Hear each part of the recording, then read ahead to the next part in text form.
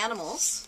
Remember when we did this in the book club? We did, and we had an excellent discussion. There's so much going on. We've discussed with a lot of people how it reminds us a little bit of sort of those classics with a child narrator, like To Kill a Mockingbird, where you're operating on two levels, and there's so much going on, and you feel what it is to be on a gritty, dirty, hot horse farm that's not doing well in a really, really sort of pivotal summer in this girl's life. And I think the great thing about this book is the characterization is fantastic. You recognize that the parents are not really great parents, but particularly the father, they're trying, and you really have a huge amount of sympathy for a family that is truly dysfunctional, but is presented in such a way that you understand what's going on in their lives and why they're having trouble being a family and even eking out the living that they want.